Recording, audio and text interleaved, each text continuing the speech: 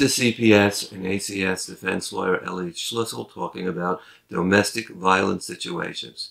CPS and ACS are social service agencies. They do not have the power to make arrests. In domestic violence situations, CPS or ACS worker can remove a child or children from the household to prevent them from being exposed to domestic violence. Their job is to protect children from abuse. They cannot prosecute the abuser. They cannot arrest the abuser.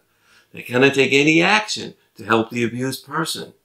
But what they can do is remove the children from what they feel is a situation where domestic violence exists in the house. This is CPS and ACS defense lawyer Elliot Schlissel signing off.